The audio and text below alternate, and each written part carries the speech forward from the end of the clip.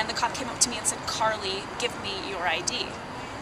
Which was just like, why do you need my ID if you know who I am, assholes? But I said, why? He goes, "You're being cited."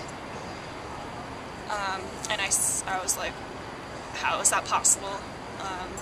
And he told me, he pointed at the yoga mat that I was holding under my arm, and he said, "You're being cited for your personal property." And I said, like, personal property?